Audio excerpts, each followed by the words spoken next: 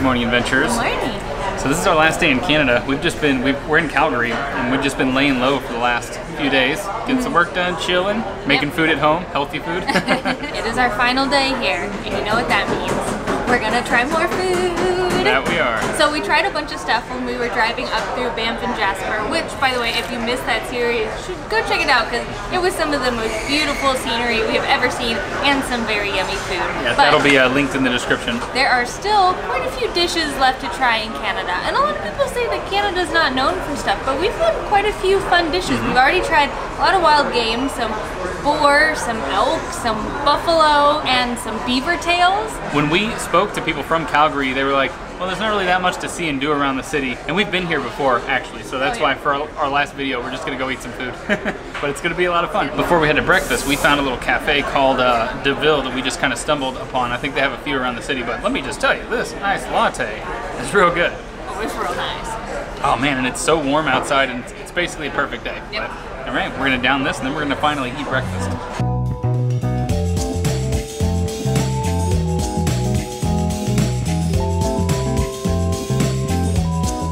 For our first stop, y'all, we are getting some poutine. We have come to OEB, I think. OEB? I don't think it's OEB. I think it's OEB. But they do breakfast all day till like 2 o'clock, at least during the week. We were actually in Montreal a couple years ago and got the real thing because that is where poutine is from. Today though, since we're in Calgary and it's not the home of it, we're gonna get a little wild and crazy and try some very interesting dishes. Yeah, I think the poutine's gonna be pretty posh here, but we looked up pictures online, it looked pretty unique. Speaking of unique, this place is really cool on the inside. They have a bunch of bright colors and I'm not sure if it's meant to be kind of egg themed. Yeah, for sure, because it's a breakfast only place, so everything is egg themed. You can sit in eggs. Yeah. It's so cool. And the kitchen is exposed right back there, so you can just watch everybody cooking, which I always love that. There are actually a few locations of this throughout the city, so you should be close to one no matter where you're staying. But man, they have so many different types of poutine to try, and I don't even know where to begin, but we're gonna do our best.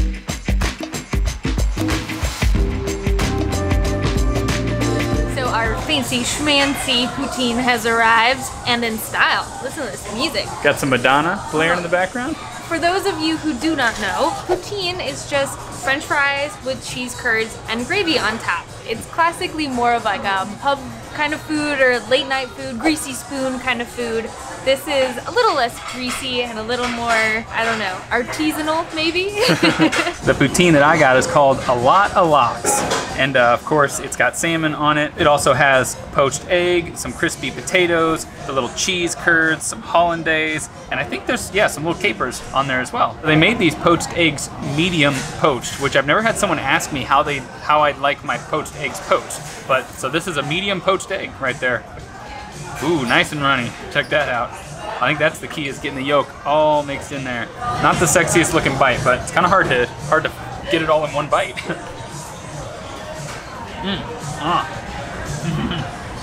Wow, that's good. Real good. That is a salty, savory delight.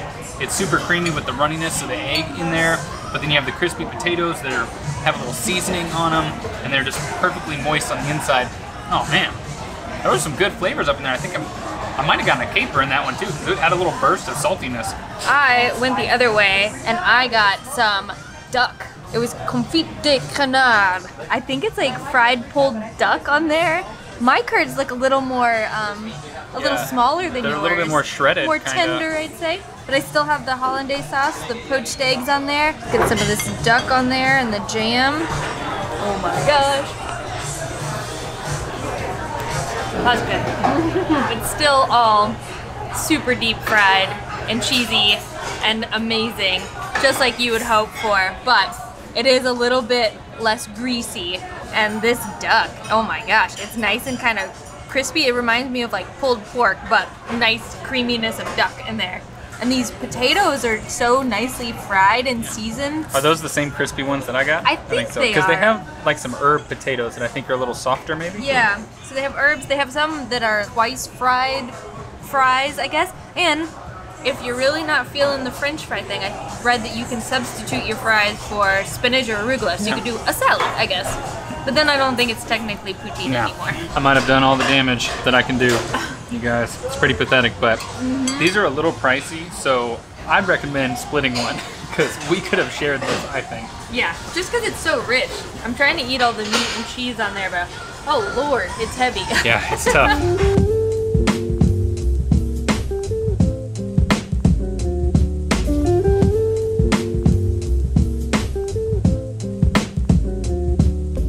That was delicious. I'm completely stuffed. Beyond stuffed. But before we go any further, I have got to get a haircut, you guys. Look at this. This has got to go. So I'll see you on the other side. Got my haircut. What do you guys think? Looking nice and spiffy, Ta-da! dude. The guy could not have given less of a crap, but he did an okay job. He just went, bzz, bzz, bzz, okay, you're done. 27 bucks, which is pretty affordable. Yeah, I think, actually, Canadian. Yeah. But check it out, we came to the river and we just realized this is the Bow River. Yeah, that was up in Banff that we were awing at because it was so beautiful. And it is still pretty beautiful even down here through the city. Yeah, not as beautiful, but no, pretty cool. But it's kind of cool because downtown is right over here. Then you have this nice little island oasis that's nice and green. We are just chilling for a while.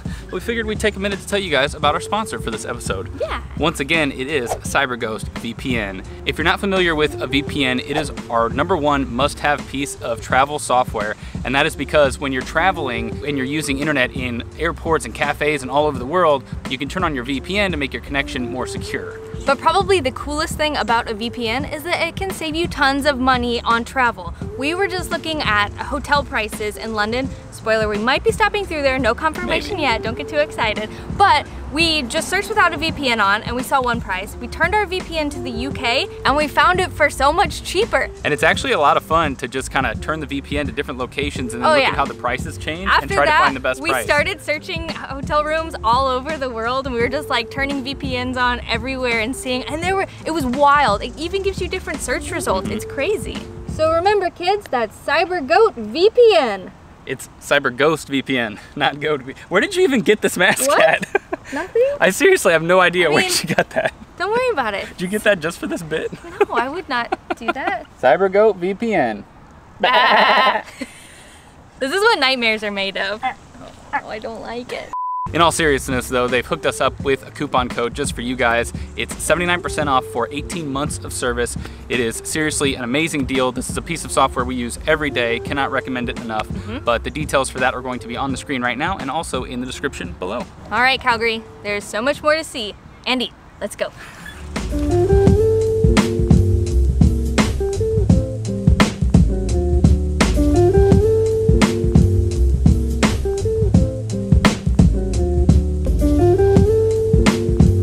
For our next stop, we came to a place called Made by Marcus for some ice cream.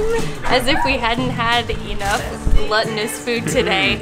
And obviously ice cream is not from Canada, but everyone we talked to said you have to stop by this ice cream shop when you come. It's also very popular. Since we've been here, tons of people have came and went. Yeah, I hear there's typically a line, but I think we're at an off time on a Monday, so nobody's here. This one that I got is moonshine custard and buttered pecan. And then I got lemon curd and blueberry, which just sounded so refreshing since it's so hot out. And the waffle cones that they gave us were still warm from being freshly made in the back. And it's cool, you can actually see to the back and see them preparing stuff. Moonshine Custard. Two things that I love, so it should go together pretty well. Woo, baby. That is creamy, milky, and very sweet. It really almost just kind of tastes like vanilla with pecans in it. I don't really get too much like a custardy flavor to it. Wow. It is really good though. It is super fresh, creamy, cold, and delicious. It's so pretty, I don't know if I want to ruin it.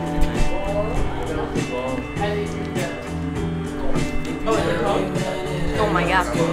That is so tart and amazing with the lemon and the blueberry in there. The lemon is like kind of, you know, citrusy and acidic, and then the blueberry's tart, so it's all bunch of flavors punching you in the mouth. Almost tastes like Sour Patch Kid or something like that. We haven't made too bad of a mess yet. Yeah, I know. Which is rare for us if you guys haven't seen any of our other ice cream videos. Oh! Holy cow.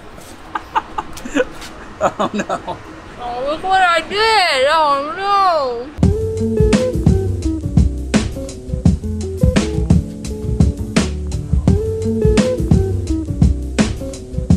There are these little gooey, sugary bits like that that add a ton of sweetness to it. Now that I've gotten a bit of these pecans, they're really good because they just add this crunchiness to it, almost like cookie dough, but not as sweet. It's really nice. Believe it or not, this is actually just one scoop. You can get up to 3 scoops of ice cream. I don't know how people do that. We're one scoop type of people. I know, we're so bad. And you know, it's one scoop, but they put 2 in here. There's like a little base layer, and then they put one on top. Yep, exactly. It's cheeky and I love it. Okay, I'm gonna put the camera up because I'm starting to actually make a mess. Uh-oh. Ice cream was delicious. Had a bit of a tummy ache, so we came back to our apartment, and we're just chilling for a while and killing some time. Also, it got really windy and a little chilly. Cold, yeah, I wasn't expecting it. But we are gonna try one more thing before we leave Calgary, and that is the Caesar. The Caesar. What the heck is that? Wait and see. For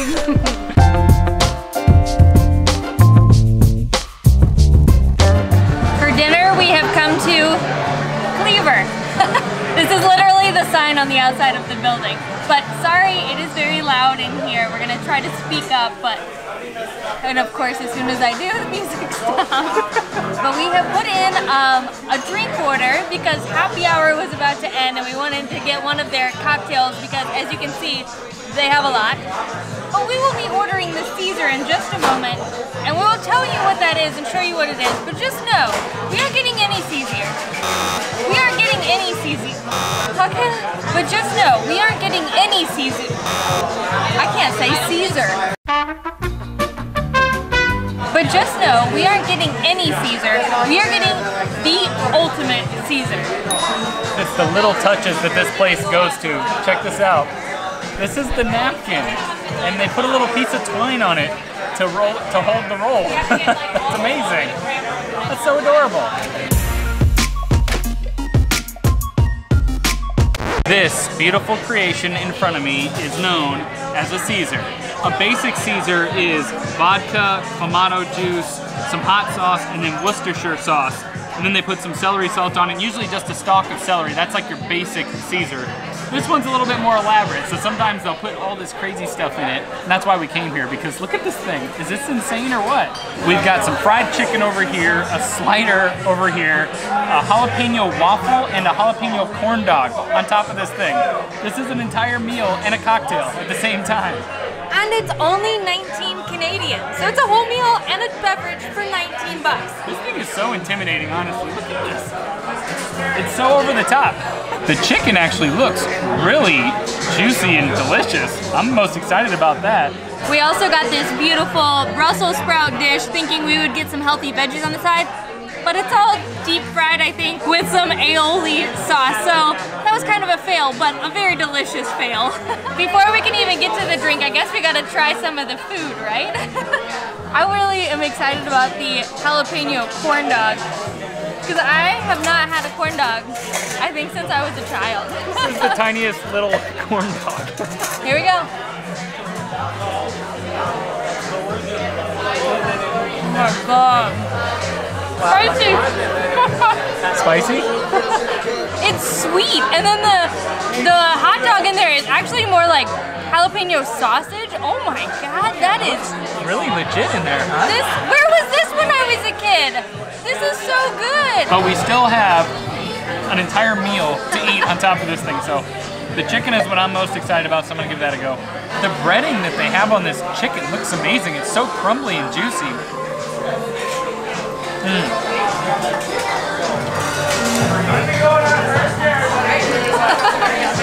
Is that good, oh my God. This little guy right here is a perfect piece of chicken. The breading is so flavorful, so crumbly, it's so juicy, and it's got an oiliness on the inside. It is absolutely perfect. I thought it's just going to be some novelty thing, but this is really a proper meal. It's so good. All right, enough suspense. We'll take the food out and eat that in a bit. Let's try. Oh, I guess I had a straw the whole time. Oh, you guys, we didn't even see this straw here. We're so dumb. We've been eating all the food trying to get down to the drink. Well, oh well, it's done.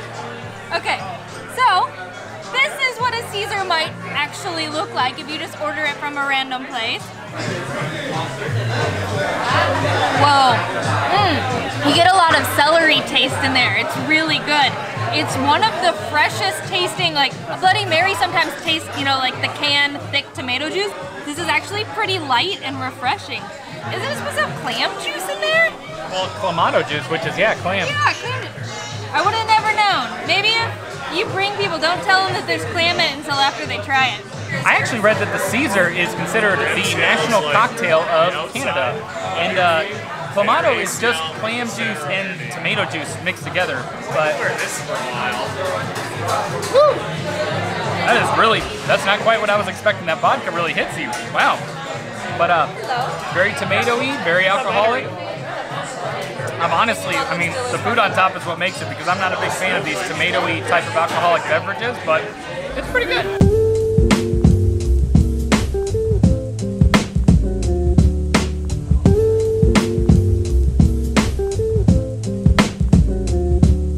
Well, that was the perfect ending to our trip here in Calgary, I think. Oh my gosh, you guys, we went to Cleaver for the Caesar and would come back for all of their food. Yeah, the food was just insane. Yeah, cannot recommend that place enough. Everything was so delicious and fresh.